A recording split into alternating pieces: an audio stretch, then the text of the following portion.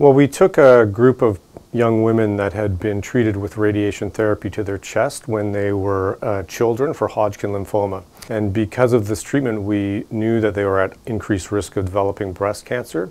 So we screened them with mammography and MRI at an age that would be younger than the typical age for an average risk woman. We discovered that MRI was an excellent addition to mammography to discover breast cancers at a very early stage. So this is one of the first studies and one of the largest studies in pediatric cancer survivors that illustrates the benefit of using MRI as part of the breast cancer screening. Another reason why this is important is because in the past, when we looked at the proportion of high-risk women in Ontario who were getting breast cancer screening, we found that 75% of the women were not getting screening when they should be.